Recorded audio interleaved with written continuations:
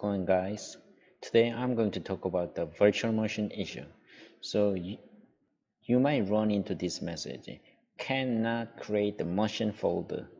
So there are a couple of scenarios to solve these issues, but I'm going to show you the easiest one. Okay, so the first step is try to find where your virtual machine shortcut. For me, I have here, and just hover it and click the right button of your mouse, and then there's an option saying run as administrator. So click on it, and it will ask about your permission, and then just say yes, and then it will bring up a virtual machine here.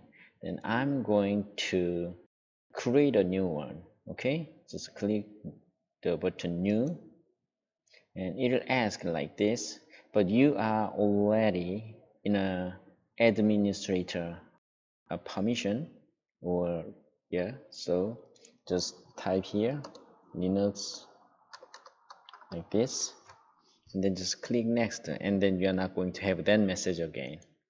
See, it's just going like this. Okay, so this is the thing. So the reason that you have that message is about your permission.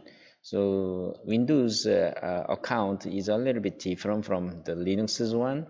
So you need to show that you have the permission to create a folder or not, especially when you create this virtual machine in a different storage. Okay, yeah. This is it. Simple, huh? Okay, have a good one. Bye.